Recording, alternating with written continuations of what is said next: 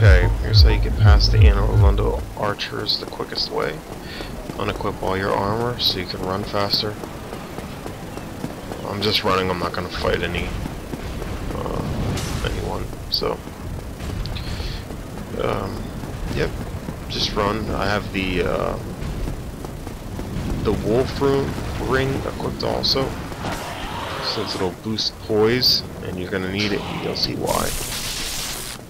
Just run, keep it moving. Yep, evade roll there so you don't get hit.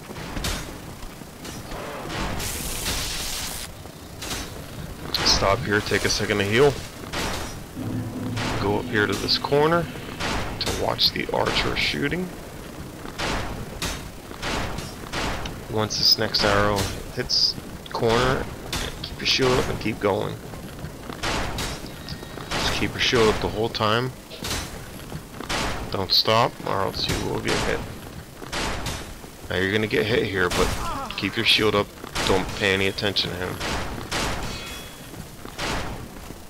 Keep going forward, no matter what.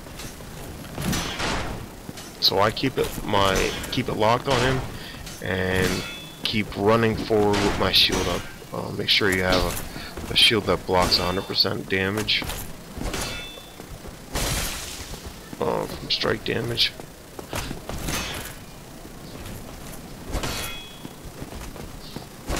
Just see how I'm running forward.